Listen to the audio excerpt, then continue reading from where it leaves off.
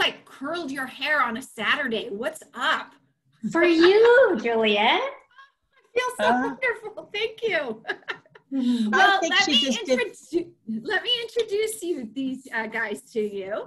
Heather Rogers has delivered programs for the award-winning cybersecurity organization Acalvio at RSA, at Oracle Open World, and at UC Systems statewide cybersecurity summit. She has customized programs for high-tech companies such as Genetech, I don't even know if I'm saying these right, Applied Materials, Synopsys, JSR, Google, and the leading research firm Markets, and the world's largest platform for trading Bitcoin, BitMax. As a speaker, trainer, and facilitator, and mind magician, that sounds evil. That sounds evil, Heather. She's created programs for over 4,000 public and private events. As a consultant, Heather combines epigenetics with cutting-edge technologies to help people optimize the body and brain for peak performance. Heather has also presented at TEDx and venues ranging from Barack Obama's inaugural ball in Washington, D.C. to Caesar's Palace in Las Vegas. In January 2018, Heather performed for Hillary Clinton in San Francisco. She has been a speaker, trainer, and magician for 27 years. So welcome, Heather.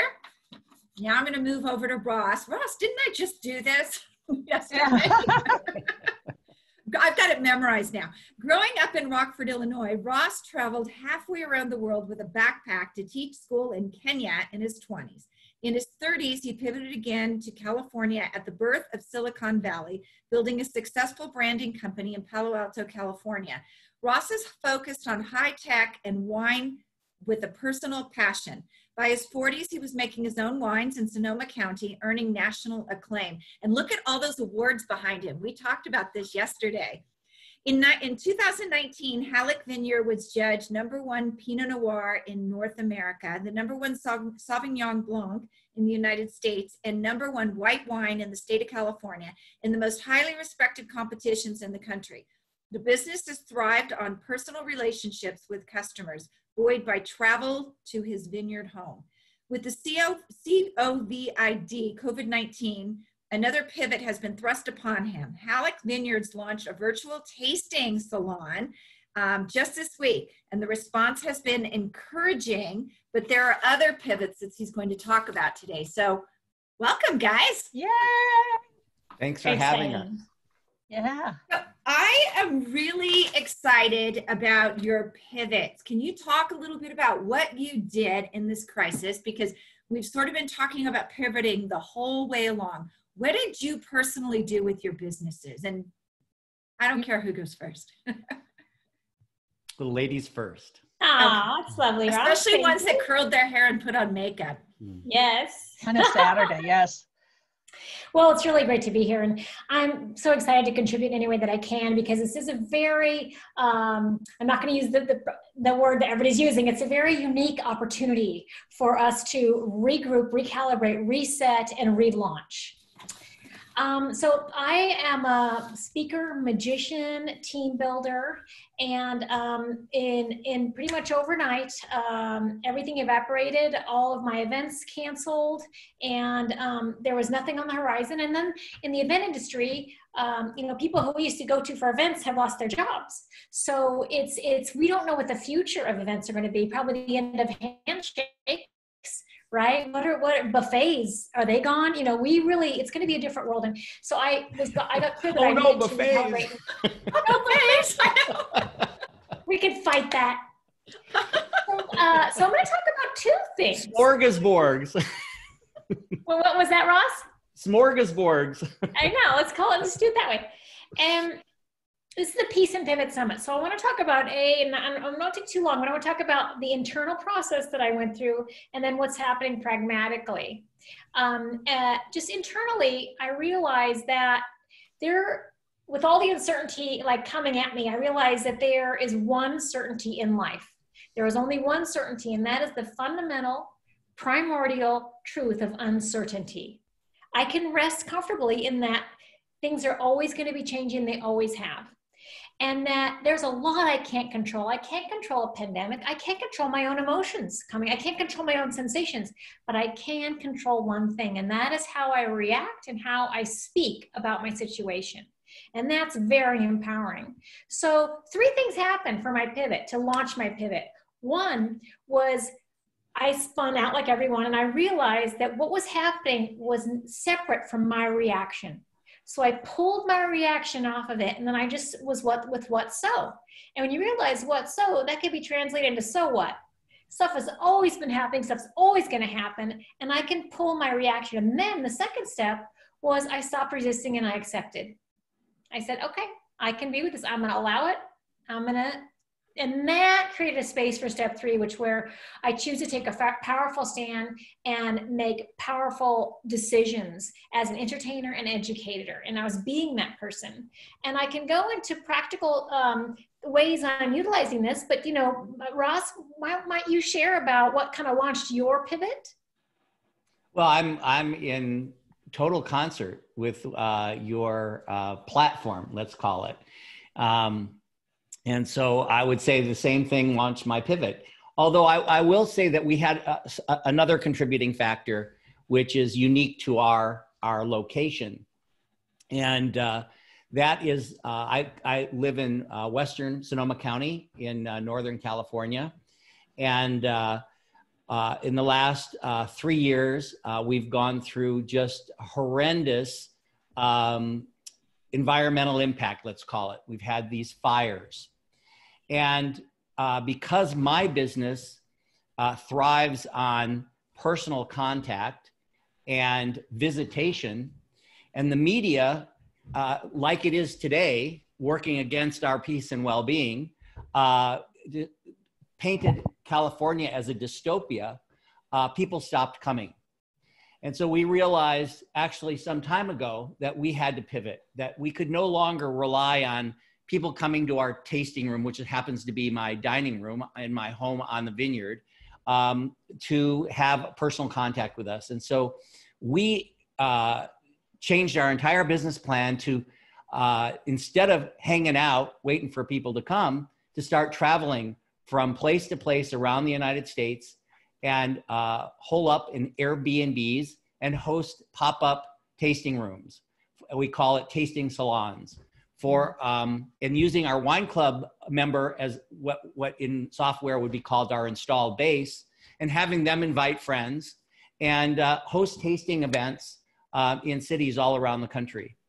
And so I was actually on one of those trips when the pandemic took place, and hopped on my return flight, which was almost empty, back to California, to find that there was a ship that was had just disembarked in San Francisco Bay and had spread the coronavirus throughout my community. So that reality, along with the previous reality, converged. And within days, we had launched what we call our virtual tasting salons, and set up a set of products and launched it to our wine club members, that they could buy packages of our wine and cheeses and local delectables that we put together with our neighbors. And and they can book online, and we enter their living room, and they can order this for their family and friends. And we can all actually, just like we're doing here, share in a tasting experience from the comfort of our homes. And that has been incredibly well received. And we were picked up by Forbes magazine last week, picked up by a local glossy publication called Walnut Creek magazine. And I literally got an email from the executive editor of Wine Spectator asking to have a conversation with me. So we seem to have hit a nerve here. Ross, I'm curious as to when it first happened, at what point did you figure out, okay, I'm going to have to go virtual? How the hell do I do that? Well, It sounds like it was really easy, and I'm wondering if it really was that easy. Yeah, honestly, it was really that easy. I've been, working on Zoom for some time. I have a background from Silicon Valley, as Juliet suggested. So technology has always been sort of, woven into my first and second adulthood. And when it became clear that we had to touch people in a different way, it was not that big of a pivot, honestly. There was, and I have to give credit to my partner. So one of my partners is my ex-wife, Jennifer, and we have been divorced for 15 years. We work together literally every day. And we have a sommelier on staff, Stephanie, who's a bit younger than us, and she's, plugged into social media and the latest and greatest technologies. And, I'm good at vision. I'm not very good at the tactical execution parts.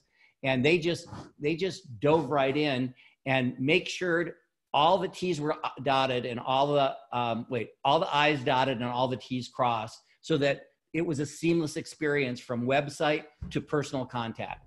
And I give them all the credit for that, because boy, when they were telling me all the details that had to be worked out, it's much easier to think about than to do. And I have a great team. So that made it much easier than I'm making it seem. That's awesome. So Ross, you also incorporated your Sonoma community into your subscription wine or membership. I'm not quite sure if you call it membership or subscription. You included a lot of your local people in this as well, didn't you?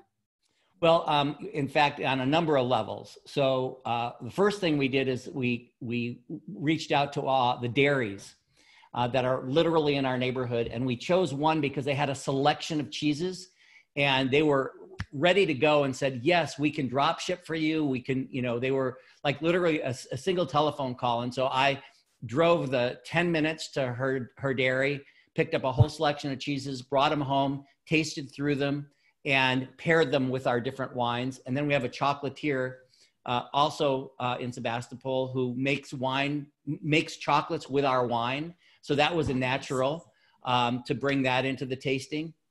And then there's and then on a more national level, there's a product company called Coravin. Let's see, I'll do a little plug for them here. Mm-hmm. Are they paying you? No, I'm just kidding. No, well, they're not, but they're an incredible partner. So this is a device that allows me to pour wine from a full bottle and never open the bottle. And that bottle will stay good and fresh for months. I love that. It's such an awesome thing. It's an awesome thing. And so they came in and said, yes, we're with you. As long as you don't divulge the price and bundle it, because they gave us a really, really great price on this, which, would from just a pure business standpoint, we couldn't sort of publish the price. So we bundled it so that people could actually get these wines and not have to commit to drinking the whole bottle with us, So it made the price of the package much more accessible, because those wines that they could do a few tastes and then they could leave them for months and enjoy them whenever they wanted to enjoy them. It's so totally Laura Blanc is foreign concept in my house. Is like not finishing a bottle of wine. It's like yeah, well, yeah. But see, if you were with your partner, husband, and you had 3 bottles of wine in front of you, it might be kind of a challenge to drink them all at once. And I might not get the pleasure of the best of you by the end of the tasting. Yes, that's very true. You really perked Laura Blanc's ears up when you talked about the opener. Yes. So Heather, how did you pivot and then market this to people who were expecting you? I mean, were you mostly marketing to meeting planners who are now unemployed, or how did you market yourself to the companies to say there's more that I can do? Yeah, it's just a numbers game. I reached out to my client list and said, given that you've seen me do this at high level customization, I can also enter your Zoom meetings because everyone's telling me that they're having a hard time keeping their people from checking out during the calls. And it was a discovery process because I've learned through my marketing that tech companies are used to Zoom calls. And so there's nothing new for them. And they work at home a lot. And so they're already out of their comfort zone. So they aren't really needing entertainment at the end of their Zoom meetings. So I'm now looking at organizations that aren't used to working at home. The 3 packages that I'm offering are a delightful recognition or celebration at the end of the meeting, sort of an MC for the agenda, and then team building. And so there's still a lot of R&D going on with this, but I'm finding it's just, you know, you're reaching out, but it's true. My network of event planners, they you know, they aren't putting on events, but they are interested. They're very creative. And so they're creating you know, wonderful, interesting, you know, beyond the Zoom experiences. And I'll share with you a couple of things that I've learned that expands the experience. Right. One thing is that the relationship building starts long before the event in all cases. So we could be doing we could expand the discovery conversation in our lead calls, our pre-lead, you know, conversations. So we could find out more about what their pain points are, meet them more deeply, and then service them more deeply. Sending materials ahead of time. Ross, you're on it. If you're a juggler out there, you can have the company buy juggles and get them to them. It's true that some organizations have more money than morale. Some do. And they need to keep their people happy because otherwise they're not going to keep high performing. And so there are companies out there that have that. A caterer can send a recipe ahead of time and they can all get together and each person in their house can prepare the recipe and then they can show it and then there could be a contest, right? There's so many new ways to lead into it. We're going to have mixers in ILEA, our event association, where people dress up and then we'll be in breakout rooms networking. As a magician, I can send magic effects ahead of time for the team building. And I could actually use the medium as the magic. I could hand a object to the screen and then my cohort on the other end could pull it from behind. And so we're handing objects through the screen. And I'm going to share with you right now an innovation. I'm going to see if I can actually produce from mid-air. Wait, there we go. A hammer. Now, I didn't really deliver that well, but check it out. I mean, this is thinking inside the box, right? This is my background, but it's not. I'm actually using black art to, you know, because this is my real room. So there's so much. This is just an example of things that you can do. I can get rid of it now, but, you know, producing, it's brilliant. It's brilliant because I can make, you know, if I hadn't had a chance to run it very well, but if I can do this, it looks like it's just coming straight out of nowhere, right? And so helping people expand on that. Now, other things I'd like to share, I'll go ahead and move this now, is teaching clients how to use Zoom. Not everybody is familiar with Zoom. And you might even be aware that I can now, as a magician, I can have the CEO put his hands up and I can control his mouse. I can, you know, take hold of his mouse on his permission, obviously, but they don't know, everyone else doesn't know that I'm, you know, controlling. So there's things you can do with tech that people aren't aware of. And so sending out a letter ahead of time that instructs people on that. And I'll just give you, I'm going to put this in the chat. I'm going to give you some practical, tactical things you might put in that letter that you might not have thought of. So let me just grab this and throw it in the chat, and then we'll go through it quickly because, did it paste? Let's see, I'll try it again. Copy. I don't know why it's not letting me. It might have to be an attachment. We had this problem in terms of learning Zoom. Ah, there you go. Okay, it worked. Okay. Yes. So in that letter, you might say, I will be mailing you physical materials for this program. Is this the correct address? Then you can customize their invitation. You say, I'll be sending you the Zoom link with a customized invitation that's colorful and exciting. You can let them know that you'll be opening up the Zoom room 15 minutes beforehand with a beautiful slide that's custom to them that primes people for the event. You can note, I'll be sending the recording within 24 hours as a gift. You can say, and a disclaimer, please note that virtual events, we're at the mercy of the internet. So in the instance of a poor connection, I'll do all I can to remedy, right? So these are things you might not be thinking of. Having that checklist is going to really help you. And then so appreciate this. Oh, go ahead, Ross. I so appreciate this. I'm going to talk to you later. I could use lots of tips on Zoom. I'm going to give you some more tech tips, because it's true that, that tech is our friend, and we can utilize it to any degree. Like, I can hack any kind of tech, right? Sell through a cell phone. When your work disappears, when all of your prospects seem to vanish, there is hope. There is hope. So I'm going to give some tech tips now, and I'll put these in the Zoom. These are actually very well curated, because I've gone through to many different resources to get these, including very secret high-tech ones. So I'm putting this in the chat. Now, this is some good stuff. Now, first of all, you can tell your clients, don't use a Zoom background unless you have a green screen. Half of you are going to disappear. It's not going to be an optimized professional presentation. Exactly. Backlighting. I am backlit. I don't know if you could see, but I'm backlit right now. And I'm not. It's an emergency light, right? Because, it's what I had. But backlighting is good because it makes you pop out. And with, webcams shrink us and compact us. So we need all the help we can get. If you're demonstrating on a flat table, there are a lot of people who are offering crafts online and how-tos. Don't use a black table, because the iris will shrink and grow, and you'll get a very unfocused moving mess. So use gray for the background. Now, my business partner and I, we have a Hello San Francisco show, which is a spoof on a daytime talk show where we're catty, awful to each other, professional. And so we need a very high level software beyond Zoom.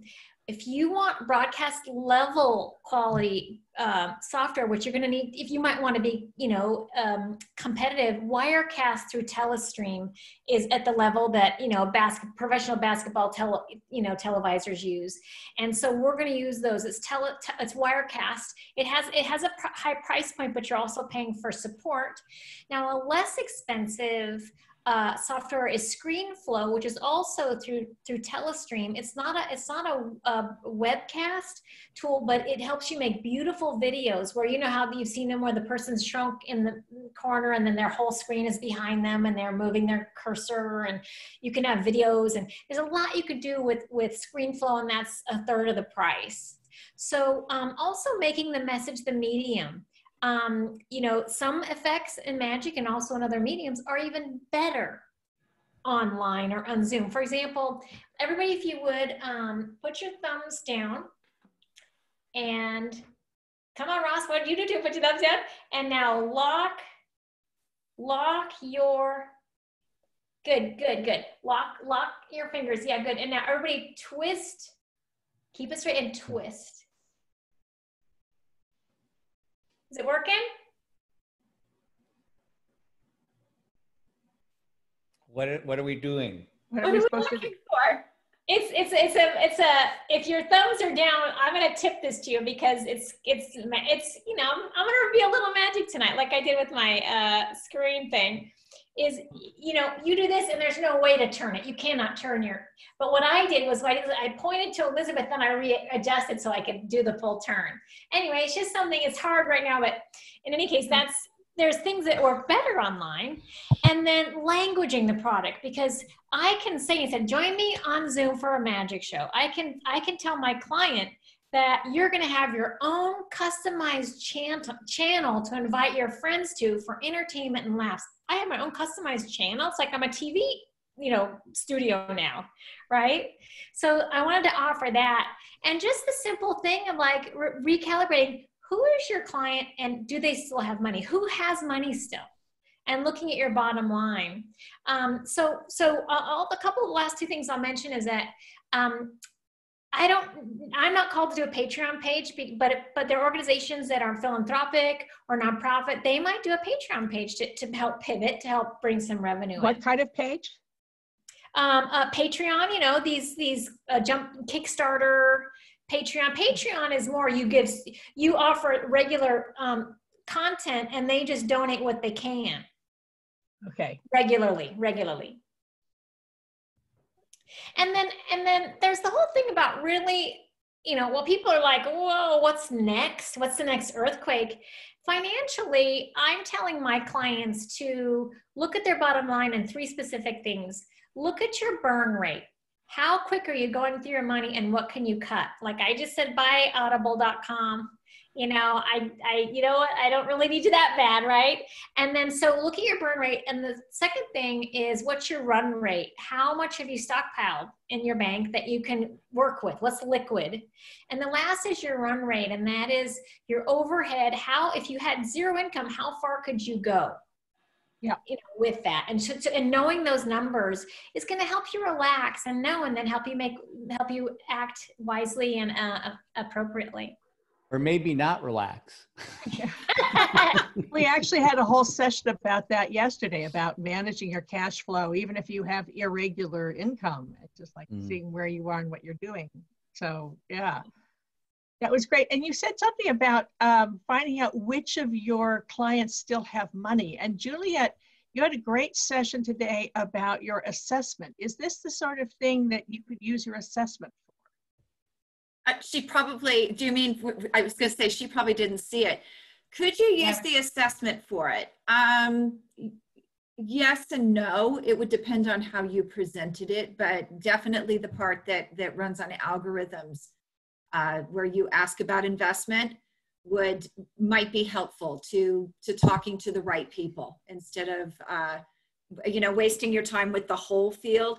You guys weren't on the call, but the software I use breaks down the leads into high, medium, and low commitment. People self-select based on money, commitment, and appointments. So basically you say, yes, I'm interested in learning more and working with Juliet, or not. Yeah. Well, we don't position it exactly like that, but yes, you probably could use something like that. She says it much more gracefully, but yes. I got to say it's true, because money does burn a hole in my wallet. Awesome, Heather.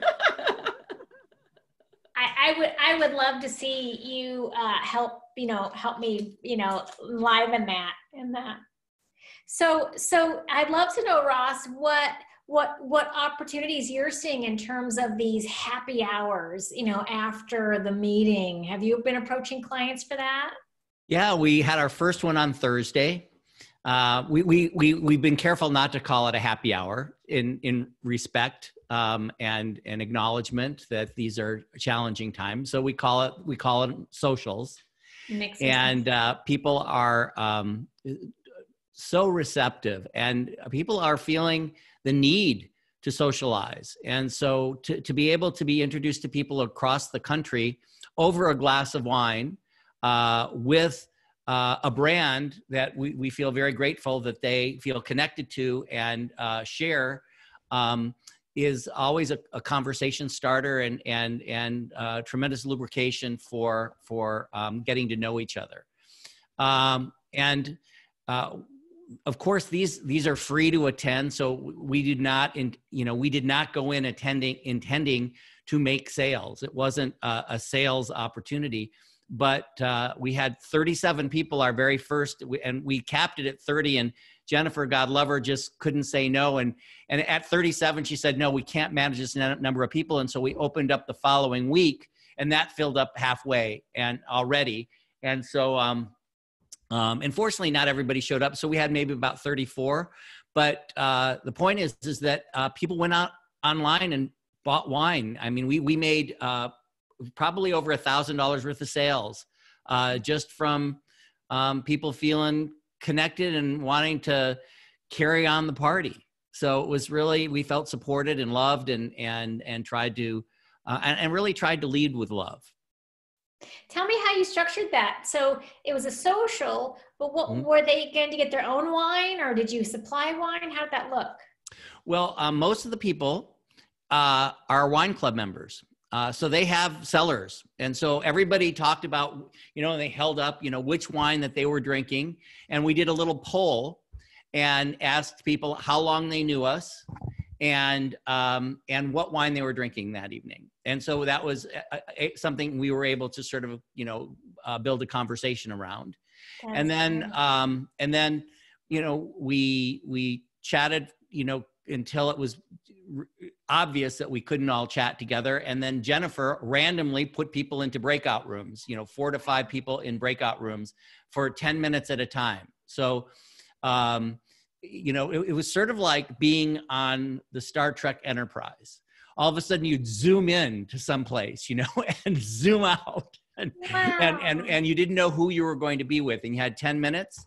And you know, it was fun. It was thoroughly entertaining. And then, as I mentioned, we had a beautiful and talented woman from the south of France, a gypsy performer who was singer-songwriter, who did a set. And she was also a participant in all of the meetings, so people got to know her. And by the time she performed, which was towards the end of the evening, people already felt a connection to her, and that helped sort of I guess create more connective tissue. That's, you know, it's so much of it is about engagement. And, you know, it's like what Heather does is getting people engaged. What Ross does, was just talking about, was getting people engaged. This is a huge part of getting people to really connect and feel part of it, rather than sitting in the meeting and, you know, doing your Facebook on the phone on the other side. So, so this is really wonderful. I love this. Well, you said something, Heather, that I'm really guilty of, which is because we do a lot of Zoom meetings, and I find myself, you know, like pulling out my nail clippers, you know, and you know, doing finding myself like fully distracted, just because it's very hard to stay, to your point, Elizabeth, engaged on these little screens. And so that's why we you know, really at the last minute we said, well, let's bring in an entertainer. And it was a total roll of the dice. We didn't know how the sound was going to be. You know, we hadn't heard her before. It was just, you know, really in the last, you know, maybe hour before our event, you know, we said, you know, can you do this? And she just Johnny on the spot, set up a little studio, put a microphone together. And so that was an experiment that worked. See, I love that. I hope that you put that out there, because there is a model. You hired an entertainer. Yes. You hired an unemployed entertainer at this time, and you gave her hope, you know, and a whole lot more. So thank you for doing that, and share that information, because other organizations could be hiring so many other, you know, people out there. I have an opera singer friend who's mixing cocktails on YouTube, on Facebook Live, you know, it's just because she's got no work, so she could be singing and doing cocktails. Yes. Yeah, it's been quite something. So yeah. Here's a metaphor. It's like this Rubik's Cube. It's like we've got to figure out, we've got here a puzzle, and that is, it's a whole, you know, it's a whole new, you know, opportunity. And so we could, you know, just try to, you know, figure it out. Or we could come together and as a group, in expertise and in community, let's all count to 3 as a group, and we'll see if we can solve this in midair. You guys ready? Here we go. 1, 2, 3. Good job, you guys. Oh man, I couldn't even do that turning it. So Heather, do you find, I mean, as I'm talking to some of the people that I talk to on a daily basis that work for big companies, and they're working at home for the first time, do you see a space where in the future these bigger companies are going to realize that we can do this online and we don't need the overhead of the office space anymore? Yes, I had this debate with my business partner. She said, no, you know, when she used to work for Wells Fargo, they did not like it. They didn't like those meetings, and they're going to want to be with people again. And I said, I agree. And when people see the money they're saving and how creative people are going to get around creating very interesting online experiences, they're going to, yes, I do see that. I'm involved in consciousness hacking communities, and I have the VR headset. And I have a wonderful application called Trip. It's TRIPP, and it's a meditation app to where you put that you're in a virtual world and you're a soothing voice, and you follow this thing for breath in, breath out. So it's a meditation guide. And then there are birds coming at you and coins, and you need to make the coin hit the bird and explodes beautifully. And so when VR comes in, you can show up in a meeting as an alien from Mars, right? You know, it's all, so it's, yes, this is really gonna fast forward that. I think so too. I think that a lot of people are going to see that virtual meetings to get things done are going to be more and more of this. And what you don't get on virtual meetings are the random conversations in line at a coffee that you get, the coffee line that you have at a conference. And, you know, and the going off and having lunch with somebody at a conference. That's what we miss. So also, I think it depends on whether you're somebody who's happy working alone. You know, are you an introvert or an extrovert? So, you know, I'm actually quite used to being alone. I'm kind of a hermit, and my mom was kind of a hermit. My youngest sister is just dying because she doesn't have her dance class, and she doesn't have her friends, and she doesn't have her squash games, because she's really gets her juice from other people. It's very hard. Yeah. So, I'm wondering if you would get rid of office politics. I don't miss that. I think that's an eternal ever. Probably started with the cavemen, like whose fire was better and whose cave was better decorated, and I don't know whose woman had longer hair to pull her along by. Yes. What do you think those cave paintings are about? You know, is my Yeah. cave better than your cave? Those weren't buffaloes, no. Yeah. No, I think there will be a new normal, and I think for us, this model will persist, and we will also, when the time permits, re-engage in our travel around the country to visit our wine club members. And I look forward to that, because those personal connections they are palpable. That kind of flesh and blood aura connections just cannot happen online. And so this has just expanded the palette. And I'm really quite grateful for it. I'm grateful that it did fast forward us. And I'm also grateful for what it's doing for the planet. And that doesn't mean that I don't have compassion for the pain and suffering and, that people are enduring on all levels. But this quiet time on the planet, this introspection, this time within ourselves, is, I think, doing the planet a favor. And I think I'm praying that we learn something from that. You know, in the conversations I'm having with people that are working from home, mostly customer service reps, people like that are working from home for the first time, is almost every single one of them is telling me they don't miss their commute. It's almost like they have an hour or two, sometimes 3 hours of time that they have, gotten back in some way. And I've even talked to some that are just like, I'm bored. Like, I don't even know how to fill it. So I think that's a pretty cool advantage of this is, not only the planet from, we're not going to be driving as many cars, especially if you live in Los Angeles or San Francisco, someplace like that, but just the giving back of time that people lose doing that every day. I'm sure people will find ways of filling it and making us fill it. I can see bosses saying, well, we know you're not commuting, so do a couple extra hours. Well, my house is cleaner than it has been. I've lived in this home for 30 years, and my whole office and bedroom suite feel like it's staged now. It is clean like everything is clean. Oh, you've got to come to my house. That's not happening where we are.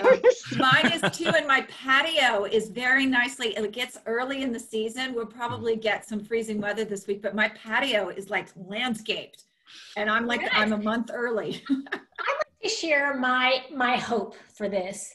I've heard a lot of wise thought leaders say that our technical ability has far surpassed our analog level of consciousness. There is such a disconnect with how far we are technology and how we are evolutionary. Like our manner of speech and behavior is just right next to people in the 20s and 30s. In the 80s, right? Because those mannerisms, the habits, we're stuck in we have sensibilities from, bullock cart. And then there's tech, that increases by 10 times every 2 years. So this is my vision, that we take the prima materia, the simple material of our humanity and our tech, and together we shape-shift it through time, attention, and community and compassion to create something beautiful like this origami bird. That's a metaphor for the opportunity, because there's a lot of conversations that could be had about what's really going on and the why and there's a higher power, and but I just think this is what's so is what's so, and then we get to use this to create an empowered, up-leveled possibility. And that's my hope, that since we have all been put on this enforced retreat for this length of time, just this whoa Bessie, cleaning up our internal and external worlds, that we can come to it anew and maybe not get ripped from ourselves so quickly by the demands that, it's like tech has become the boss of us. Ask anyone with a cell phone. I had a friend, she took her cell phone from her teenager as a behavioral thing, and her teenager started physically shaking. She turned white. She went into cold sweat. She was having panic attack, shock, results from her mother taking her cell phone away. I mean, it's kind of wired now. So I think I'd go through the same thing. Say again? I do too. Yeah. I said I'd go through the same thing. I'm just kidding, but but I'm addicted to it. Yeah, it is Totally. addiction. So we can't say no to it, but we can read it in a new way and work with it. Like, that's how comedians, they write jokes about it. They turn it, they pivot it. Mm-hmm. I see that we have a panelist who's raised his hand, George Tucker. Are you still Elizabeth, with us? We can't hear you. Oh, there you go. Ah, okay. Now we have an attendee who raised his hand, and George Tucker, did you have a question? I'm going to just say. How many attendees do we have, just out of curiosity? We're down to 6 right now. Mm-hmm. We've had people have kind of come and gone during the day. There's a couple people watched online right now as well too. Some of those have moved over there. So. Oh, okay. Some have moved over there. Okay. How do we get to George with the hand raised, Scott? I've asked him. I've allowed him to talk if he wants to talk. Okay. It looks He's like he's muted. muted. You're muted. Hey, George. Sorry, I was raising my hands fixing the plumbing. Appreciate the show. Thank you. Okay, great. Thanks. Great. That's great. Well, let me share something fun. Okay. Because we're here, we have a few minutes. And I want to invite everybody listening now and later to remember that it's nice when life runs smooth as silk, but how would we know the difference? How would we know it was? How could we appreciate those moments if we didn't have knots that appear? Knots that are movable. They are movable. We can shift them around, but using our perspective, we can even melt through them. We can take them off. So I invite every person listening to this to think of their biggest knot, their biggest ow that just keeps persisting, whatever it is, whether it's a general fear or a specific current charge, and just imagine them massaging it until it melts away. Because instead of looking at the holes in our life, we can look through those holes to a whole new paradigm of possibility. And that's what the summit is doing. And that's why I'm so grateful for your having organized it, Juliet and Elizabeth. Thank you for that. Welcome. Thank you. Thank Scott you, too. Heather. Scott too. Scott did it too. Yes, yes. Oh, and Scott. Sorry, Scott, you're just so frozen. I couldn't. No, where you at, dude? Get on here. Beautiful smile. Yeah. He must have a bedhead today. There he is. All right. For all the Great. emails, Scott. Yeah, thanks, Scott. No problem. Yeah. Heather, where are you located? I'm in the San Francisco Bay Area. How about you? You're in Sonoma, yeah. Yeah, I'm in Sebastopol. So where in the Bay Area are you? I am right next to Berkeley and El Cerrito. Mm-hmm. No, exactly. Okay. That's where my dog comes from. But my heart goes out to you, Ross, because, when all that was happening, all the fires, that was when I first met my face mask. Yes. Yes. And that's the face mask I'm still using. Really? Yes. I mean, I bought a box of them then, and I was very glad when this happened. I said, "Oh, I have face masks." Yeah. So in many ways, many of us, as long as we're not in a disease hotspot, I keep thinking, we're not having bombs dropped on us most of the time. We're not losing our homes due to a forest fire or, 10 minutes to escape, etc. So I think that's a lot to be grateful for, and also to acknowledge that a lot of people have lost loved ones and a lot of people are working incredibly hard, and just really grateful to have internet. I've a lot of places I go, I don't have internet unless I go and find a place with internet. So it's useful to be grateful for continuing services. There's so much to be grateful for.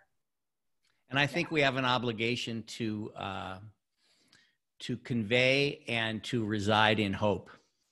It's because beautiful. the media is not our friend in all of this. And we have to pay very close attention to how much we consume. And I think it's important that we're tremendously conscious of the media that we consume, because it is robbing people of hope. It is. You remember the McCarthy era when I shared this with Elizabeth? You remember when McCarthy was finally nailed to the wall and he finally stopped destroying lives? And hearing someone said, "Have you no decency, sir?" That's what I'm saying. The media. It's like, really? How far would you go, my friends? Mm-hmm. Well, that's a whole other conversation. Really, that's a whole other summit. But That's a whole other summit, yes. I'd like to talk about prosperity and the many levels of prosperity. And the generosity that I'm seeing outpouring is beyond measure. What I'm seeing in all of my communities, my spiritual communities, my magic communities. We had the world's largest gathering of magicians recently. 60,000 people came to a free magic conference put on by two guys in their 30s who are amazing. And what it invites me to ask of all of us is, where is our real currency?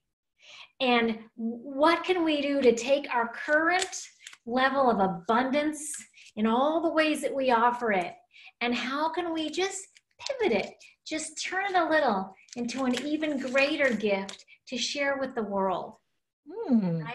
What do we have that we can exponentially send out? Because that's the gift and opportunity, and that's what's happening in the summit. And I'm hoping, listeners are going to keep sending the love. It's just great, and what you've done there, Ross, with creating that wonderful social hour and giving people, because there's a lot. I'm in way too many trainings. I'm in trainings, and I just, let's have a break. Like tonight, I'm going to be performing at a global. It's a global healing show through Deborah Gusti, who puts out. She created the Harmony Festival. Yeah, she lives right near me. I know Deborah. Yeah. Mm-hmm. Great. We're going to be on there with Fantuzzi and Gary Marks, the Venus, Minerva from Mars, and it's an online. Oh, I know Kim too. you know the people. They're and they're all doing it for free, and we're all going to come together and entertain each other and just love each other and have a community, and that's we weren't doing that before. Mm-hmm. That's a gift of the new normal. That is a gift of the new normal, the things that people have learned to do, and and you know, the performances that you see online all the time and so forth. It's really very exciting. So, and that's the irony of this whole pandemic, is that on one hand we have a recognition that we're all one, right? That this is a human challenge that transcends boundaries, borders, ethnicities, beliefs. And on the other hand, we have a new level of nationalism and jingoism because of the science. Whoever controls the science is going to be able to serve their constituents the soonest. And so there is while the scientists themselves are open source in this research, the governments, the politicians are jockeying for control of who discovers this virus. All over the world. There is going to be a shortage. And the people who get it first are the people who are going to serve the first. And that's kind of the job of our politicians, ironically, is to take care of their people. And it's a push me, pull you. And I'm challenged by that tension. By whoever gets what first, Ross? Whoever discovers the vaccine or cure. The vaccine first. I guess so, but I've been talking to, I have some friends who are physicians, and they're so excited about the plasma, you know, the plasma from people, the convalescent plasma from people who've already had it. And they say, if you have had this, give blood, because that's hugely valuable. And they're blown away that how medical physicians all over the world are working together. Yes, the scientists and physicians are working together. It's the governments that are not. Yeah, so maybe it will be impossible. That's the push me, pull you that we're all going to be, need to be cognizant of, so that we aware. Yes. Yes. Yes. Yes. So that we can influence our politicians to do the right thing. Yes. Yeah. Is that possible? I don't know. Vote. No. Yeah. But we have to be hopeful. Right? Yes. There we go. We have to be hopeful. Yes. And the only way we can be hopeful is quit watching the media, because that's where we see them acting the way they are. Right. Exactly. Don't encourage them. Exactly. Well, I was so moved by when everyone was told to shelter in place, and just how, people talk about the few that have, and I'm sure the media brings out the few, but so many have. And what we said when we all went to shelter in place as a whole planet, we said, we will sacrifice our career and our financial stability to save us all. We said that, and actions speak louder than words, and and everybody's still saying it. We love you. We love each other. We're going to do all we can to save each other. And I just think I'm so moved by that. We're finding out what we're made of. It's like a pop quiz, and we're finding out, what we've got. Yeah. Well, let's hope it continues. And, when stores open up again, that we go back to stores and all those good things. So meanwhile, pivoting, here we are, talking about peace and pivot. And I really want to thank everybody for all the effort, and Scott and Juliet and all the effort that you've put in, and to our attendees who've been with us all the way through. Thank you so much. And those who just came for a small part, I hope this has been helpful. Please put something in the chat if this has been useful, if anybody has. Yes, Laura says there's all just the hardcore, she says. Laura, I think Laura and Julianne have been with us the whole time, haven't they? Yeah, pretty much. So, and GA, congratulations to you. Yeah, yes. GA has too, I think. Yeah. So has this been helpful? Do you guys want to type in your thoughts about it? Our attendees? How about on Facebook? If they're still awake? Yes. They're shy. Yes. Can't hear you, Facebook's Scott. about to end because we're hitting the 4-hour period on the. Okay. All right. Thank you all for showing up. We really appreciate it. It is very helpful. Thank you, Ross and Heather, for sharing your pivots. And inspiring. Really, yes. And your magic. Cool. Thanks for inviting me. And when times permit, I invite you all as my guests to my home. Oh, okay. I would love to do that. I haven't been to Sonoma forever since I moved from California. June. I'll be there. Beautiful place. Look at her, June. Give him dates. That's the plan. Yes, Okay. okay. Careful what you ask for, Ross. Right? Oh, just send me some free wine. We'll be fine. Yes. Okay. Thank you, everybody. Thank you, everybody. Thank you all for having been part of this. Bye-bye. Bye.